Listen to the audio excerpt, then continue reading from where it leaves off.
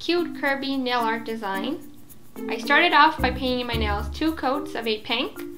Next, using black acrylic paint, I drew on its eyes. You really want to take your time doing this so that you can get both of the eyes even. Then I went in and drew on a smiley face.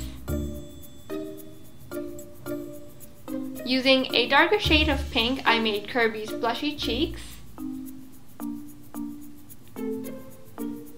To add details to the eyes, I went in with white.